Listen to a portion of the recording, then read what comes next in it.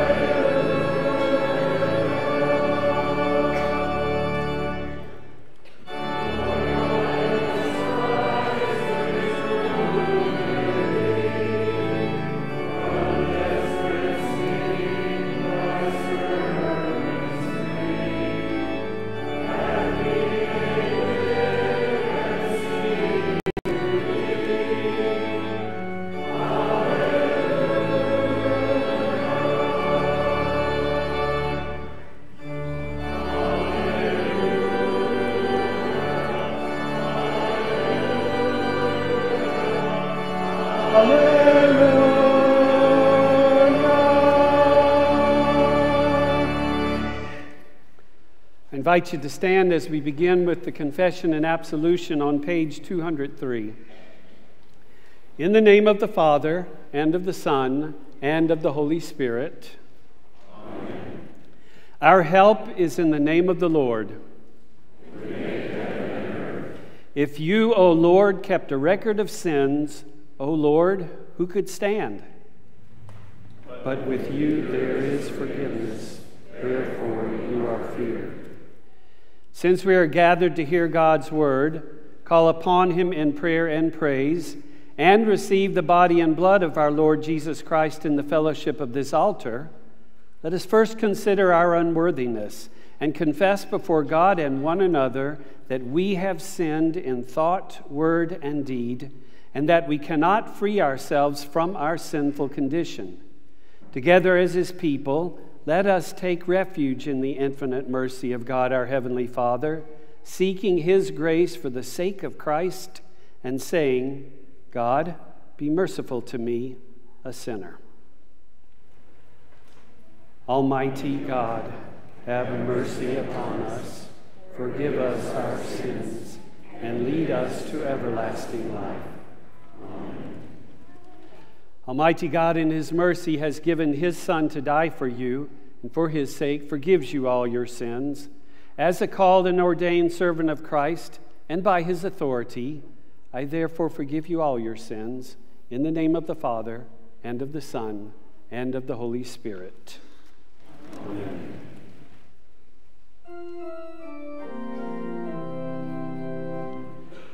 Lord, have mercy. Christ, have mercy. Lord, have mercy.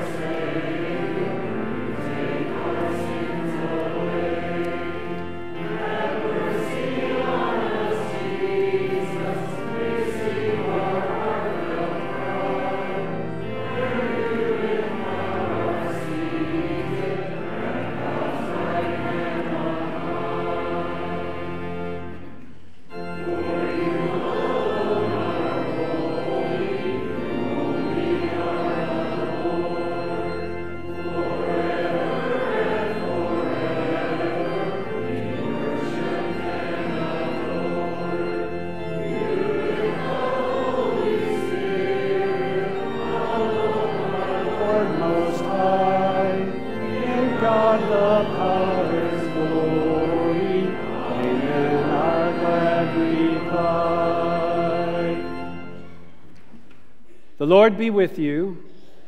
And also with you. We pray together the prayer for the day printed in the bulletin. O God, through the humiliation of your Son, you raise up the fallen world. Grant to your faithful people, rescued from the peril of everlasting death, perpetual gladness and eternal joys. Through Jesus Christ our Lord, who lives and reigns with you and the Holy Spirit, one God, now and forever. Amen. We speak also together that word for the month from 1 John 1, verse 7. But if we walk in the light, as he is in the light, we have fellowship with one another, and the blood of Jesus, his Son, cleanses us from all sin. 1 John 1, verse 7. You may be seated for the further reading of God's Word.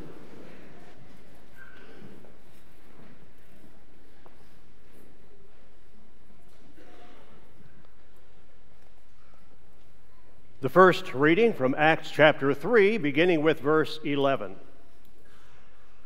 While the lame man who was now healed clung to Peter and John, all the people ran together to them in the portico called Solomon's, astounded. And when Peter saw it, he addressed the people, "Men of Israel, why do you wonder at this? Or why do you stare at us as though by our own power or piety we have made him walk? The God of Abraham, the God of Isaac, and the God of Jacob, the God of our fathers, glorified his servant Jesus, whom you delivered over and denied in the presence of Pilate when he had decided to release him. But you denied the holy and righteous one and asked for a murderer to be granted to you, and you killed the author of life, whom God raised from the dead. To this we are witnesses. And his name, by faith in his name, has made this man strong whom you see and know, and the faith that is through Jesus has given the man this perfect health in the presence of you all. And now, brothers, I know that you acted in ignorance, as did also your rulers. But what God foretold by the mouth of all the prophets, that his Christ would suffer, he thus fulfilled. Repent, therefore, and turn again, that your sins may be blotted out, that times of refreshing may come from the presence of the Lord, and that he may send the Christ appointed for you, Jesus, whom heaven must receive until the time for restoring all the things about which God spoke by the mouth of his holy prophets long ago. This is the word of the Lord. Thanks be to God. The epistle reading from 1 John 3, beginning with verse 1. See what kind of love the Father has given to us, that we should be called children of God, and so we are. The reason why the world does not know us is that it did not know him. Beloved, we are God's children now, and what we will be has not yet appeared. But we know that when he appears, we shall be like him, because we shall see him as he is. And everyone who thus hopes in him purifies himself as he is pure. Everyone who makes a practice of sinning also practices lawlessness. Sin is lawlessness. You know that he appeared to take away sins, and in him there is no sin. No one who abides in him keeps on sinning. No one who keeps on sinning has either seen him or known him. Little children, let no one deceive you. Whoever practices righteousness is righteous, as he is righteous. This is the word of the Lord. Thanks be to God. We stand to sing the Alleluia in verse.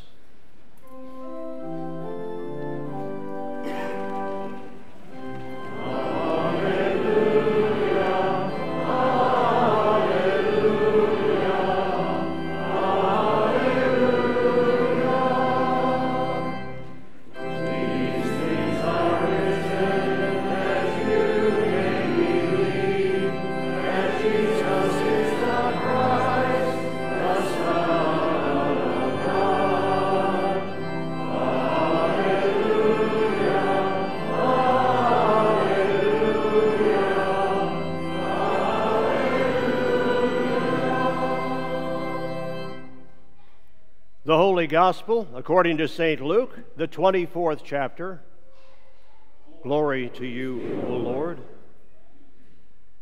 As they were talking about these things, Jesus himself stood among them and said to them, "Peace to you." But they were startled and frightened and thought they saw a spirit. And he said to them, "Why are you troubled, and why do doubts arise in your hearts? See my hands and my feet, that it is I myself. Touch me and see. For a spirit does not have flesh and bones, as you see that I have." And when he had said this, he showed them his hands and his feet. And while they still disbelieved for joy and were marveling, he said to them, "Have you anything here to eat?" They gave him a piece of broiled fish, and he took it and ate before them. Then he said to them, "These are my words that I spoke to you while I was still with you, that everything written about me in the law of Moses and the prophets and the Psalms must be fulfilled." Then he opened their minds to understand the Scriptures, and said to them, "Thus it is written, that the Christ should suffer and on the third day rise from the dead, and that repentance and forgiveness of sins should be proclaimed in his name to all nations, beginning from Jerusalem. You are witnesses of these things. And behold, I am sending the promise of my Father upon you, but stay in the city until you are clothed with power from on high." This is the gospel of the Lord. Praise to you, O Christ. Together we confess our Christian faith using the Nicene Creed on page 206. I believe in one God, the Father Almighty, maker of heaven and earth, and of all things visible and invisible, and in one Lord Jesus Christ, the only begotten Son of God, begotten of his Father before all worlds, God of God, light of light, very God of very God, begotten, not made, being of one substance with the Father, by whom all things were made, who for us men and for our salvation came down from heaven, and was incarnate by the Holy Spirit of the Virgin Mary, and was made man, and was crucified also for us under Pontius Pilate. He suffered and was buried. And the third day he rose again according to the Scriptures, and ascended into heaven, and sits at the right hand of the Father. And he will come again with glory to judge both the living and the dead, whose kingdom will have no end. And I believe in the Holy Spirit, the Lord and giver of life, who proceeds from the Father and the Son, who with the Father and the Son together is worshipped and glorified, who spoke by the prophets. And I believe in one holy Christian and apostolic church. I acknowledge one baptism for the remission of sins, and I look for the resurrection of the dead and the life of the world to come. Amen. We sing together the hymn, "Who Are You That Walk in Sorrow?" hymn 476. You may be seated.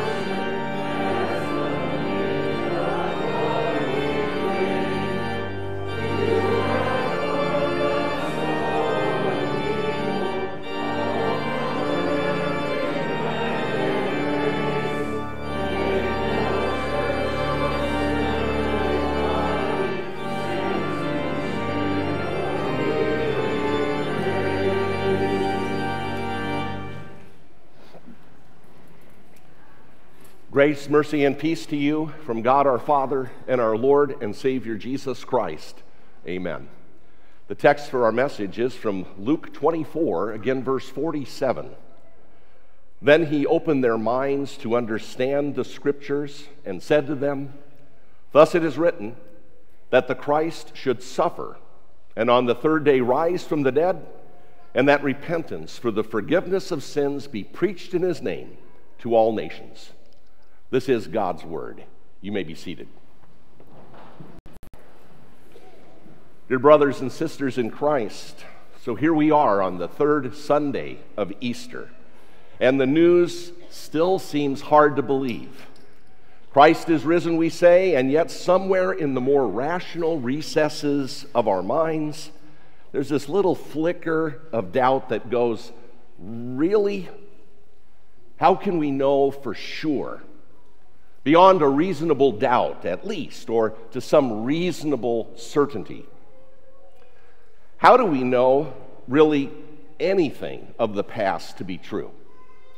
You know, some people think that the only way to truth is science, hard data, and tests.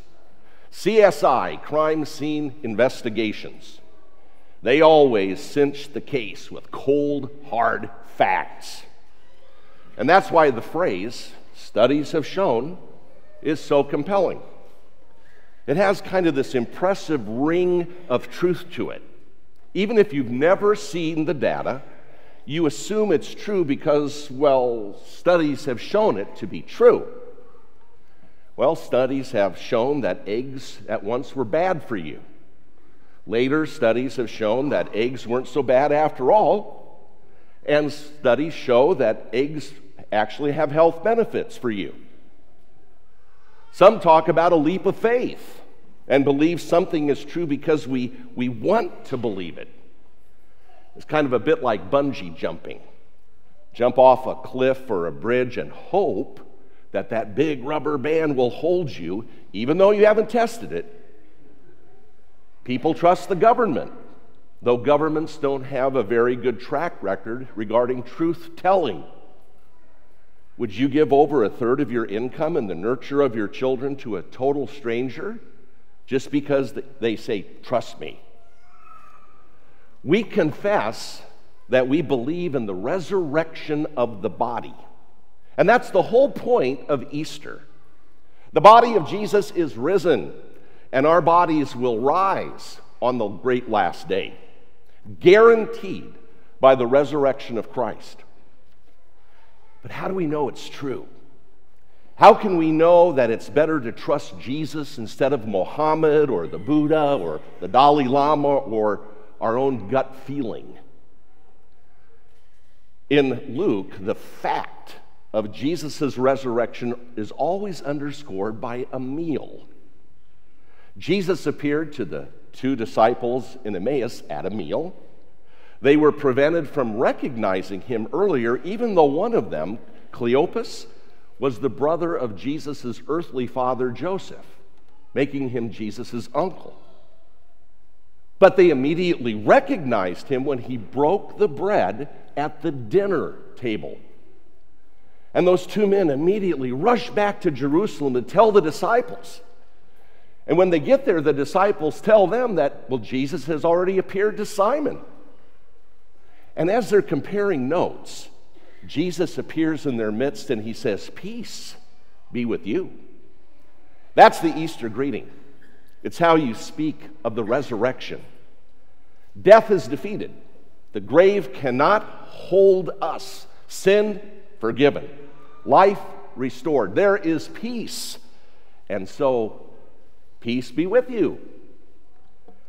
The disciples were startled, afraid, and doubting. They think that maybe they're seeing ghosts. But this is no ghost or illusion.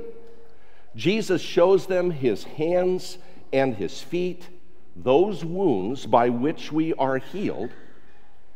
They mark forever Jesus as the crucified one, the one who laid down his life for us for the sins of the whole world.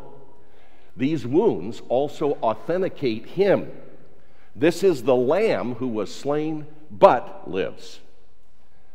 And Jesus invites them to touch him. He's touchable, real, bone of our bones, flesh of our flesh. And that's why we believe that our bodies will rise from the dead. And we don't go on just as spirits or souls, because Jesus rose bodily from the dead. His tomb is empty. And the disciples not only saw Jesus, they touched him, flesh and bone. Still not convinced? Still uncertain? Dead men don't ordinarily rise. So Jesus takes a piece of broiled fish, we're told, left over from dinner, and he eats it right in front of them. Now, it's not that he was hungry, and he wasn't looking for a snack. More evidence. Ghosts don't eat fish, or really anything for that matter. The flesh and blood Jesus consumed a real piece of real fish. Eating is a body thing. But there's something much more going on here. Something a bit fishy, as it were. Psalm 74 says, "You crushed the heads of Leviathan. You gave him as food for the creatures of the wilderness." Remember Leviathan? He was the great sea monster, the dragon of the sea, the devil. The image here is that Leviathan was being served up as an appetizer at the great messianic feast, the messianic banquet, which is why the Jews always had a course of fish on the Friday evening before the Sabbath meal. It's why Roman Catholics traditionally eat fish on Friday. Why Jesus multiplied bread and fish in the wilderness. Jesus' eating fish in the resurrection is a sign that he has conquered death and the devil, who is now served up as a first course. Fish as food never represents Jesus. No, he's the bread of life. He's the living bread, but he's not fish. Instead, Jesus is the one who swallows death and the devil. Death is swallowed up in victory. Jesus does more than snack on fish with his disciples, though. He sends them out. Resurrection, appearance, and sending always go together, too. You see, what is seen now must be told. Eyewitnesses must tell what they have seen and what they have heard. First, the risen Lord Jesus validates the scriptures, what we call the Old Testament, Moses, the prophets, and the writings or Psalms. It's all about him, Jesus, and his death and resurrection. That's the key to understanding the Old Testament. Look for Jesus.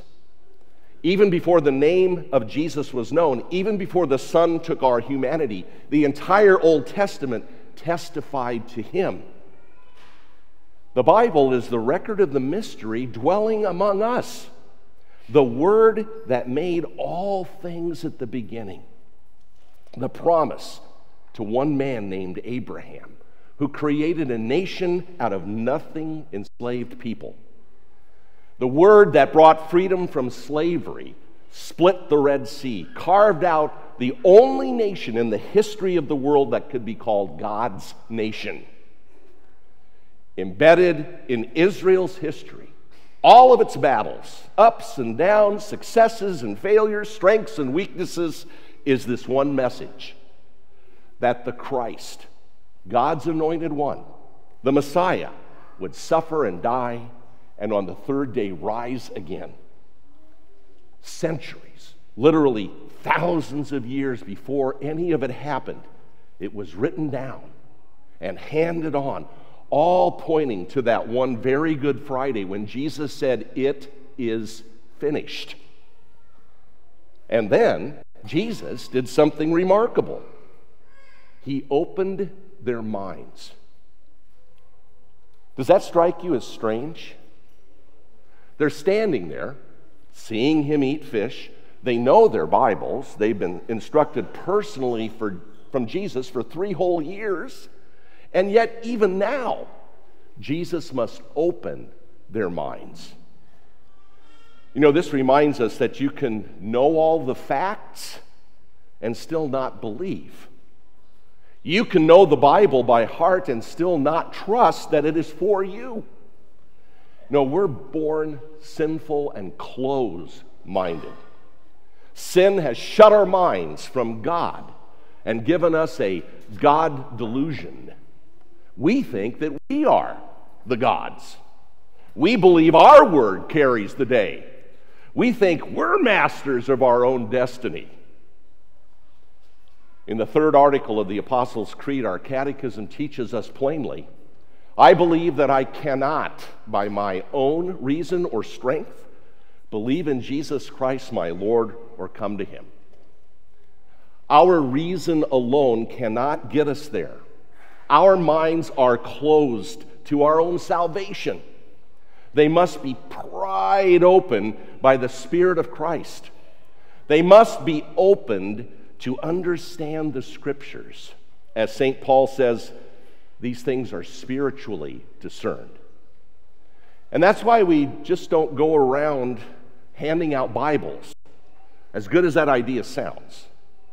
That's why Jesus didn't leave us with a book, but with apostles to testify, ministers to preach, a church to proclaim, a baptism and a supper.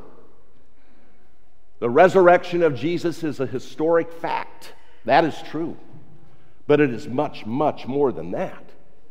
It is gospel. It's good news. It's a living word from a living God preached into our ears that pries open closed minds and turns hardened, sinful hearts to the forgiveness of sins. Though the death and resurrection of Jesus is anchored in history, these things are much, much more than just mere history. These are your life and your salvation and your hope of the resurrection to eternal life with God. Think for just a second about how you came to believe. Someone told you. Maybe that telling was your parents bringing you to baptism as a baby, and then to church and to Sunday school as a child.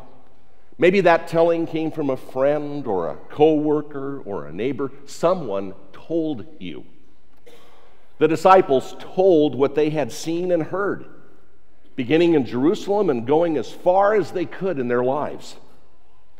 Church tradition says that John made it to Asia Minor. Thomas went as far as India.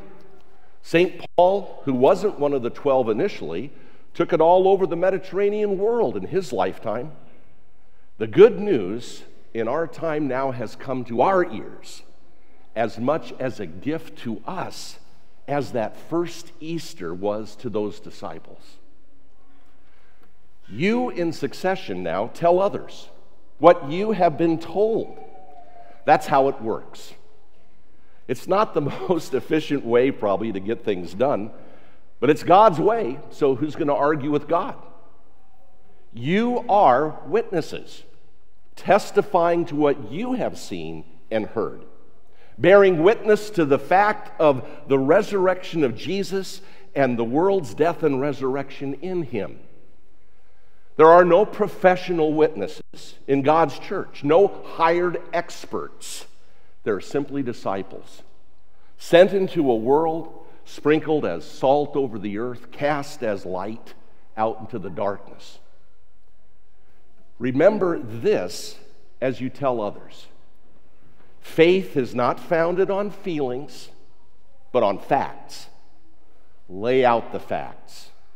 The cross, the open, empty tomb, the depositions of Matthew, Mark, Luke, and John, the entire Old Testament scriptures which can make people wise for salvation in Christ Jesus, the sacramental signs, the visible and tangible ways that Jesus reveals himself to us in baptism, the supper of his body and blood, the word of forgiveness. This dying, confused, messed up world doesn't need religious opinions or mantras or methods or programs. It requires one death and one resurrection. The one with the words and the wounds of salvation. The one who has swallowed up death like a piece of broiled fish. The one to whom Moses and the prophets and the Psalms testify. Jesus Christ, your Lord, your God. In the name of Jesus, amen. The peace of God that surpasses all understanding, then, guard our hearts and minds through faith in the Lord Jesus Christ to life everlasting. Amen. As our offerings are brought forward, we sing together the hymn, He is a Risen, Glorious Word, hymn 488.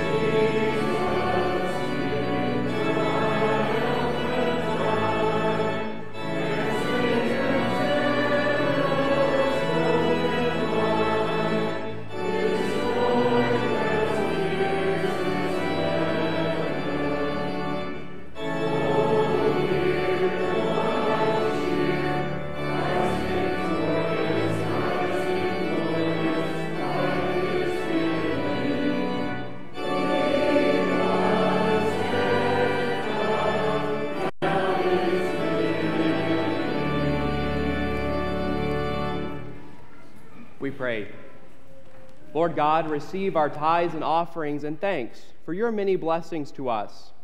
Thank you for your hand of blessing upon the Faith in Our Future campaign and the many who have supported it with their time, talents, and treasures. Be with the upcoming work and projects this summer that they may be accomplished well. In Jesus' name, amen. Let us pray for the whole Church of God in Christ Jesus and for all people according to their needs. Lord God, in your presence we find fullness of joy, and by your right hand, Christ Jesus, you win and deliver peace forevermore. In the midst of this world's sins and sorrows, give us peace in the knowledge of his salvation and confident hope in the resurrection of the dead. Lord, in your mercy. Heavenly Father, by the incarnation of your Son and the reconciliation on his cross, you have made us your children and gathered us into your holy church. Sustain the preaching of your holy word and its message of repentance for the forgiveness of sins in Jesus' name among us and all the nations of the world. We ask especially that you would be with Slava Shadrin, Slava Boynchenko, James and Crystal Neuendorf, Leif Camp, Thomas Bernard, Chuck Ferry, Matthew Prince, Jonathan Lorenz, John Wolf, and Anna Benter. Lord, in your mercy, give peace, Lord, to our homes, and enliven them by Christ's resurrected life. Let the forgiveness of sins reign among husbands and wives, parents and children. Assure those who live alone that they too are your children, upheld by your right hand. Lord, in your mercy. Almighty God, preserve our nation and its leaders, especially Joseph, our president, and Eric, our governor.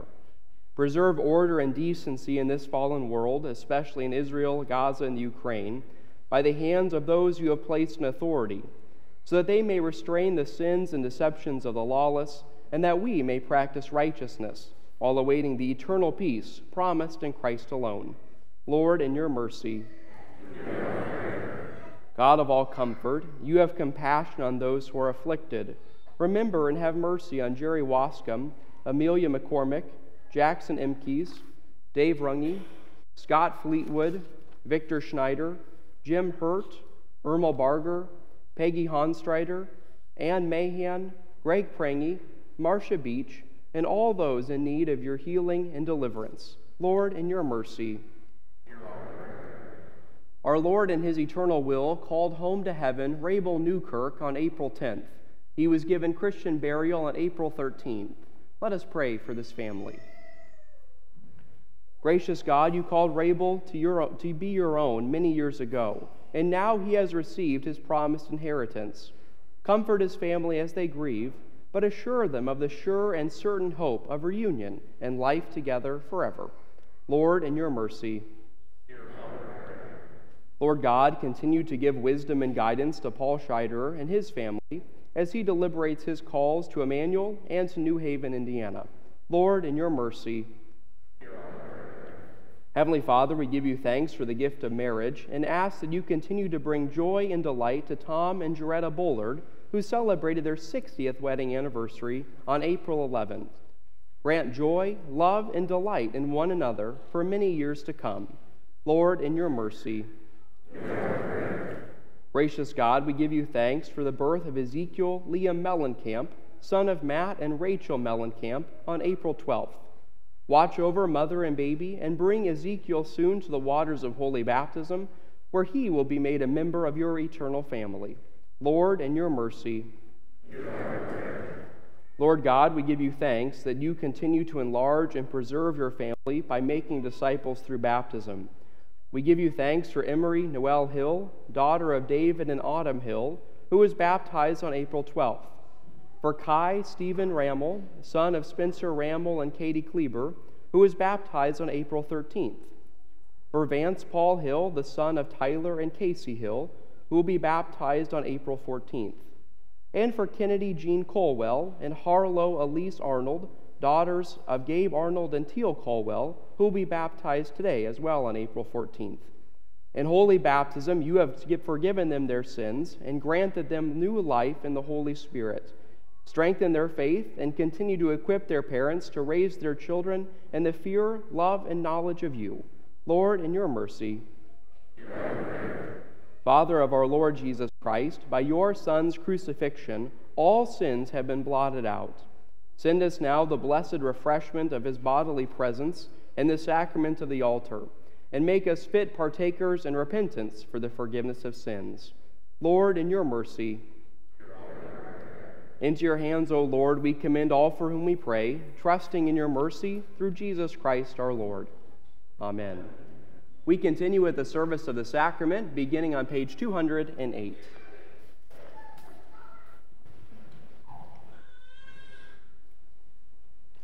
The Lord be with you. And also with you. Lift up your hearts. We lift them to the Lord. Let us give thanks to the Lord our God.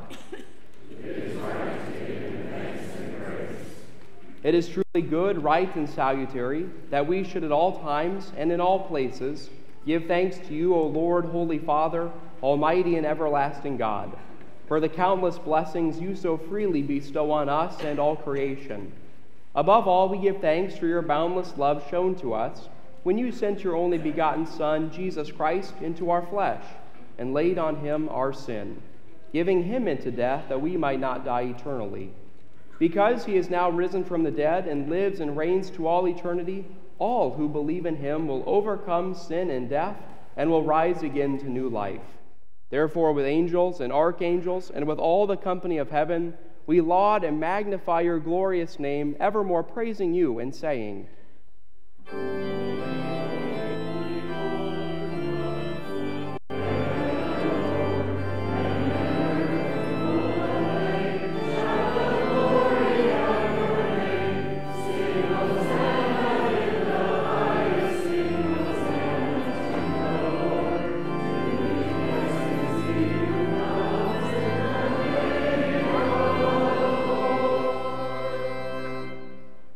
Blessed are you, O Lord our God, King of all creation, for you have had mercy on us, and given your only begotten Son, that whoever believes in him should not perish, but have eternal life.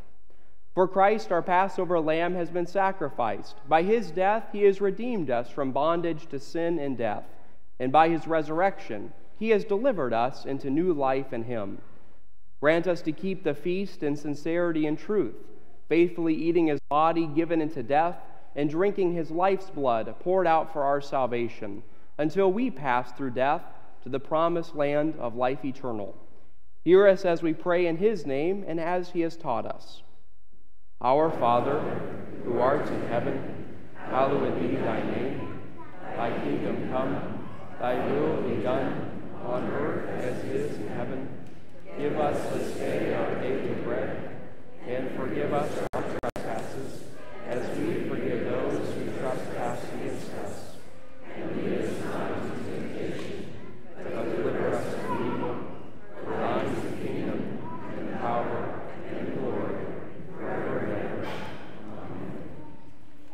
Our Lord Jesus Christ, on the night when he was betrayed, took bread, and when he had given thanks, he broke it and gave it to the disciples and said, "Take and eat. This is my body, which is given for you. This do in remembrance of me." In the same way also he took the cup after supper, and when he had given thanks, he gave to them, saying, "Drink of it, all of you. This cup is the New Testament in my blood, which is shed for you for the forgiveness of sins. This do as often as you drink it in remembrance of me." The peace of the Lord be with you always.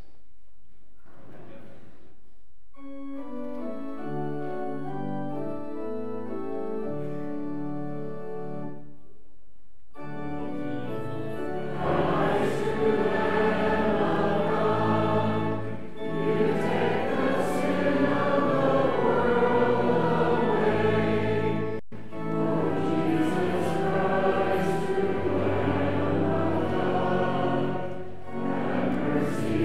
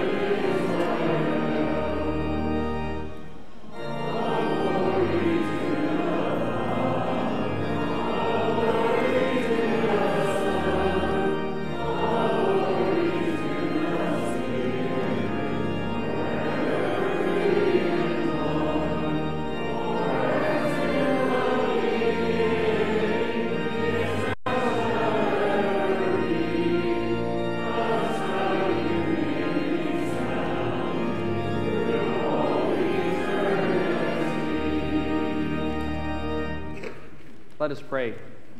O God, the Father, the fountain and source of all goodness, who in loving kindness sent your only begotten Son into the flesh, we thank you that for his sake you have given us pardon and peace in this sacrament, and we ask you not to forsake your children, but always to rule our hearts and minds by your Holy Spirit, that we may be enabled constantly to serve you. Through Jesus Christ, your Son, our Lord, who lives and reigns with you in the Holy Spirit, one God, now and forever. Amen. Let us bless the Lord. Thanks be to God. The Lord bless you and keep you. The Lord make his face to shine upon you and be gracious to you. The Lord look upon you with his favor and give you his peace. Amen. Amen. A few announcements to bring to your attention that are in the Informer today. Bible classes start today, so please select one that you would like and attend. We're looking forward to seeing you there. There's an adult senior ministry event this Wednesday, April 17th at 11:30. And the Summer Fest, which is kind of being rebranded from the Barn Bash, is scheduled for June 7th. Tickets are now on sale for that event. We look forward to seeing as many as possible at that too. Finally, VBS registration is now live on the website, so please go and sign up for that fun event this summer too. Our closing hymn today is Spread the Reign of God the Lord, hymn 830. God's blessings on your day and your week.